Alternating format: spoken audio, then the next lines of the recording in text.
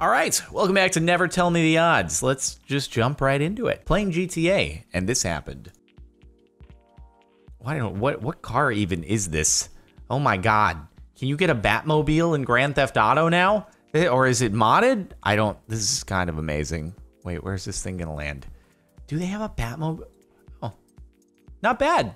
That's not bad at all. I haven't been on it in a while. I assume they've done lots and lots of updates and cars and things like that. I assume it's not called the Batmobile, but that's pretty cool. That kind of makes me want to play it again. Few people being like, yeah, dude, stream some GTA. Who knows? Maybe. No promises.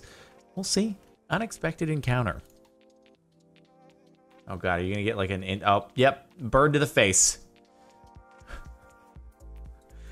That would just ruin your entire day at an amusement park, wouldn't it? You'd be so over it after that. Like, it's time to... I was having so much fun, and it's time to go home now. This roller coaster looks fun. I want to go on it, but... Oh, God, at least it didn't go, like, straight into your mouth. And that would probably hurt at high speeds. That's like a solid projectile just going straight into you at probably, like, 60, 70 miles an hour. That's gonna hurt. Oh, dude, it could have been worse, though. You could have gotten, like... What if, like, the bird head just went... straight into the mouth? Oh, that would suck so much. Good thing the statue swerved. It's been ready for this. This was its moment that it was made for so many years ago when it was installed into that location. He was totally ready to get out of the way of the oncoming car. In fairness, I think that the car actually did hit the statue a little bit. You can see that the ground has been uprooted slightly around the base of the statue. So he, at least he got out of the way of a direct impact. So good job. Also, how did you mess up that badly? This is a sidewalk. Okay, how do you end up not only getting onto the sidewalk, but getting beyond the sidewalk onto the building? It's not even like a situation where you reached a T intersection that dead-ended, your brakes failed or something like that. It's just, and it looks like a flat street. I'd like to believe that there is some, I don't know, vehicle malfunction that could have led to this, but it's probably not. Okay, well, a lot of not founds, but let's move on to Lucky Escape. Oh.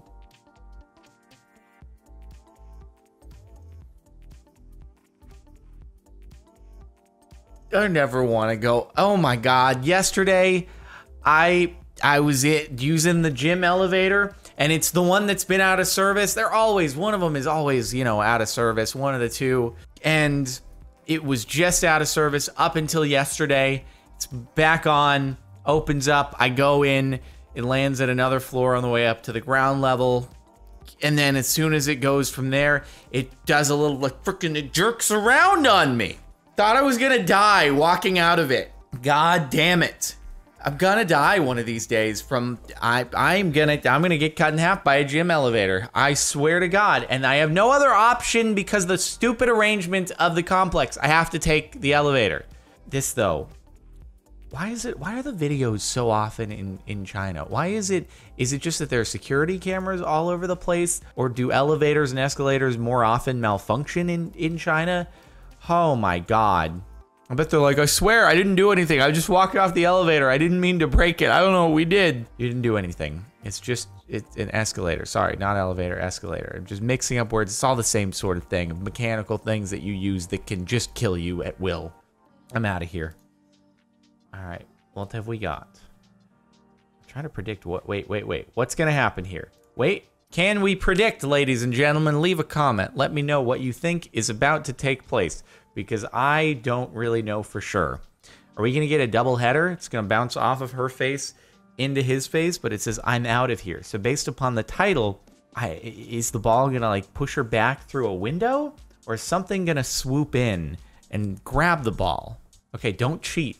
Comment what you think is about to take place, and we'll see if anyone got it right. Did he just miss every shot? Or wait, no, the first one went in, right? And it just did a ring around the rosy? Hold on, that's not, of all the things that could have happened, that's not actually what I expected. Yeah, no, I think he missed every single one. I mean, maybe it was on purpose. Maybe he just wanted to bounce it back and forth. It's like kicking it against a backboard. He's just very talented at it. Doesn't need a backboard, just a pipe. Moth has snowman pattern on its back. So a couple of options here. One, Photoshop. Two, somebody held this poor moth captive and painted things on its back. Can you imagine if something like a million times your size just like pinned you down and started painting your back and then took a photo of you for internet karma? Oh God, you'd be like, I just don't know what to. I mean, the moth doesn't have the presence of mind to be aware of what's going on, but still, just like a million times your size, just holding you down very delicately, making sure you're uninjured and painting things on your back. Can someone confirm this is real? Where's your Christmas spirit? I don't know if it's natural. This is a repost. From what I've seen, the oldest post is yada yada. Maybe it's real.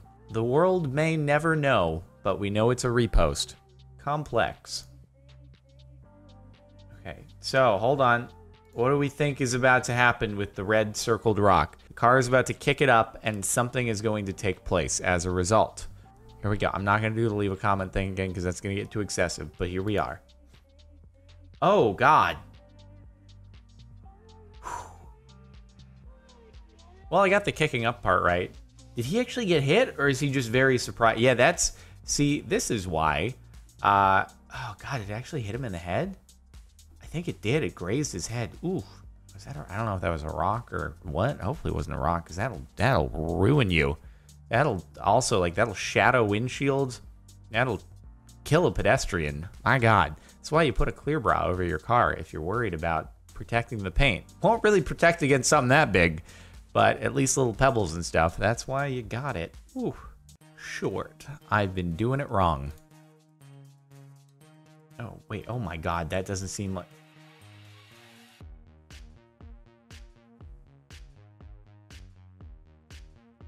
Just for 1 second in my life, I want to be that good at existing. Because it wasn't enough that you could do the discus bowling strike. But no, then you just have to do like a 360 parkour backflip after the fact. I just want to keep... This is... I hope that this person knows that you will never top this. You have peaked. This is the best moment that you ever get. Never, ever. I refuse to believe that you get to experience anything better than this in your life. Because if you do, it's just not fair to the rest of us. So therefore, you have peaked. I'm just disappointed in myself now. Like, there are some things that I will see that I hope to achieve one day. That, on the other hand, I just know that it will never happen. After the storm. Wow, that car. Ooh. You are so very lucky. Oh my God. Can you imagine just the sheer disappointment? You know, all right, just about to head off to work or, you know, just park for some coffee, heading back to your car, and you just come back to your car and a tree has fallen on it. It's just got to be this feeling of sheer helplessness and disappointment because you can't get mad at anyone. There's no blame. It's just, it sucks. But this, on the other hand, whew, I mean, you got a hell of a parallel parking job. I hope you're good at that to be able to pull out. But depending upon where you park at night, sometimes people get boxed in. I've seen a video of someone pulling out of a parallel parking spot. They had like an inch on either side of their car, and they did it without ever hitting either of the other cars. It was very impressive, but also took like 100 back and forths. Happy coincidence. Okay, it's happy. No one is about to get... Oh my God, is the bulldozer actually gonna pick it up? Hold on, this is amazing. He's like, now's my time to shine. I have always wanted to be able to save someone while he just like, I don't know if that was a mattress or something. Oh, that was a sick grab right there. I wonder if the person knew that something fell out of their truck though. What if they didn't know and the bulldozer is just chasing this around, carrying the mattress? It's like some scene out of WALL-E. It's like two robots just chasing after each other. The bulldozer like holding this thing. Like, no, come back. Cinderella, I have your slipper. I promise I'm not being creepy. Just trying to give it back to you. That's great. That's great. I'm just picturing this with like the cars personified. Perfect timing.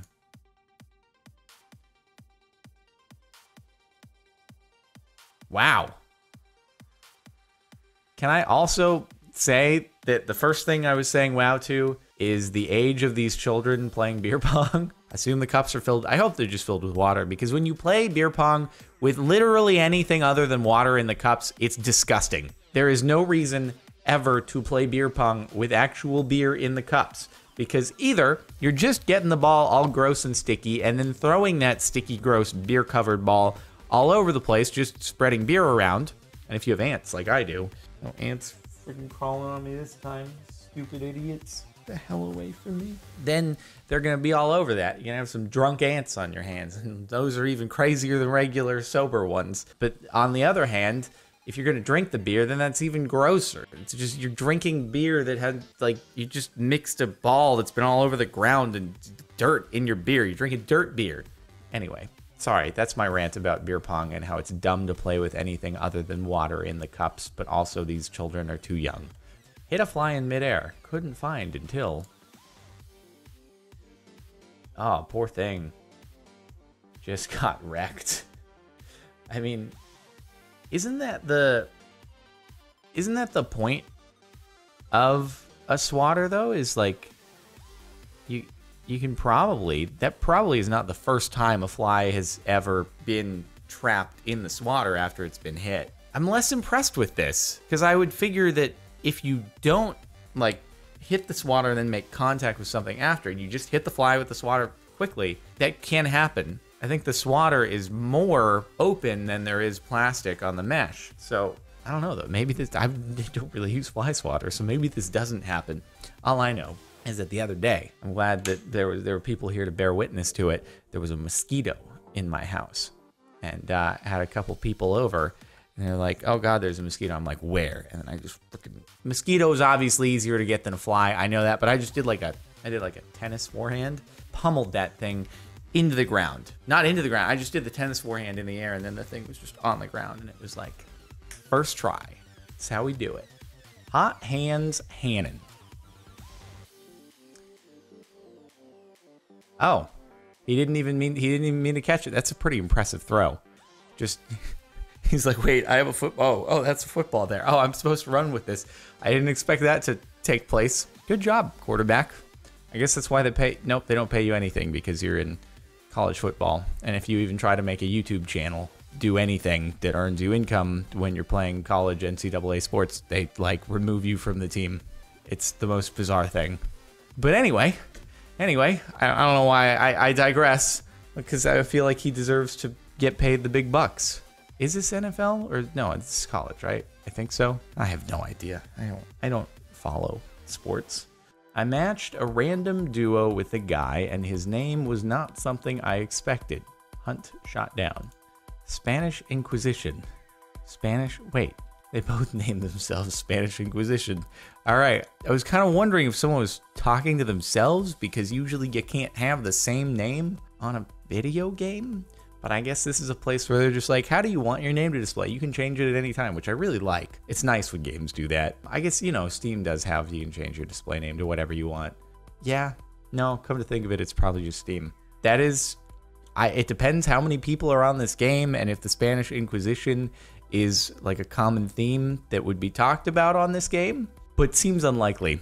That's pretty wild. I don't think I've ever run into a person with the same username as me. And even if I was rocking like CaptainSparklez on Steam, which probably a few more people use, I don't know though. Spanish Inquisition might be more widely used than CaptainSparklez. Who knows? But I've never run into someone with the same username. Well, blow me down. What are they blowing though? Is that a cap? Is it a... I don't know what this is. I don't know what they've done, but I'm very impressed by it. I just want to know what the object is. That dude at the end with the save, though, that was super impressive. It's veering off course, and the dude in yellow just like gives that last-minute correction. And actually, it was a team effort between yellow and blue. Yellow corrected it, and then blue straightened it out so that it went up the thing into the... How many takes did this go for? And who decided to, like... start this? Hey guys, can we all circle around the table for an activity? You see what we're gonna do? So we're gonna blow this object with purely our breath around the table, try to get a lap around and then into the thing. I don't, they looked at him like he was crazy, and then they were all super pleased with the result. 2 paintballs colliding midair, the top for the last month.